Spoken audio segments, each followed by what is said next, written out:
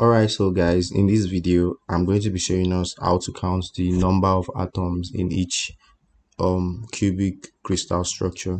So right here for number 1 we have the simple cubic, number 2 we have the body centered cubic, number 3 we have the FCC. So here if we count, we have 8 lattice points, 1 2 3 4 5 6 7 8. So we wouldn't just assume that we have 8 atoms. No, because these atoms are not complete. Now I want you to look at an orange. When I divide an orange into 4, right, the side view of this orange is going to be looking like this. So I'll have it like in four places like this, right?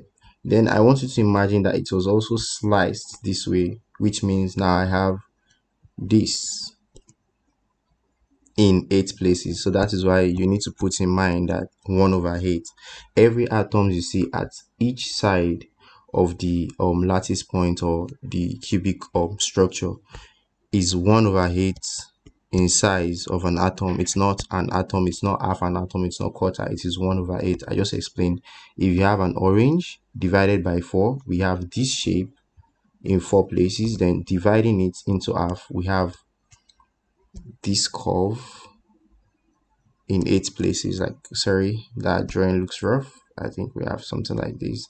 Yeah, half of this. Remember I said it is not 8, it is 1/8. So what we do is we say 1/8 times how many lattice points do we have? We have 1 2 3 4 5 6 7 8. So those are 8 atoms on at each lattice point. So that is why we say 1/8 times 8/1. Why did we say 1/8? That's because each atoms are not a complete size. They are divided into 8 equal parts.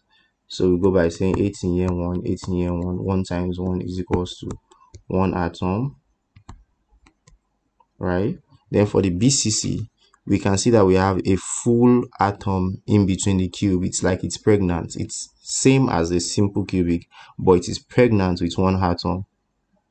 So we respect this single atom. We take note of this single atom in the center by multiplying this single and adding this single atom with the summation or our answer from the simple cubic. So we go by saying 1/8 times 8. Remember I said we have 8 atoms at each lattice point, but these atoms are not complete atoms. They are divided by 8. So into brackets plus, now we have 1. This guy is a whole atom. This pregnant atom is a whole atom, right? So we are going to multiply it by 1. We have 1 of it multiplied by 1.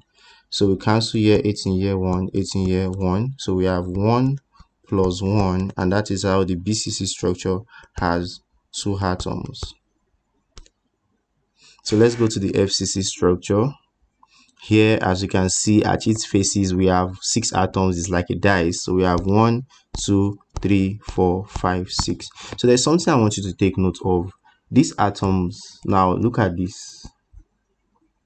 It was a full, that's every atom we can see on the face. It used to be full, but because it was sliced at this point, sorry, I just erased that. But because it was sliced at this point, so I want you to understand that every atom you are seeing here, they are flat on this surface but rounded in the inner part. So this is what I mean. Inside the cube, it is round, half, but outside here it has been slashed. So literally what just happened is this is what we have inside. We have inside the cube, we have semicircles. So that is why we would respect this by saying we take note of it by saying 1/8 times 8. Remember how we got that? It came from our single cubic. It has 8 atoms at its side plus 1/2 times 6. So how did I get the 6? Remember I said this is like a dice. We have a dice has 6 sides. So we have 1 2 3 4 5 6 6 atoms, but this 1/2 means half. It is not complete. It used to be complete, but because we sliced, that is why we have half semicircles inside. So that's why we say 1 over 2 times 6. So let's do the math. We have 8 in year 1, 8 in year 1, 2 in year 1, 2 in year 3. So we have 1 plus 3, which is equals to 4 atoms. Thank you very much, guys. Make sure you subscribe to the YouTube channel. Bye.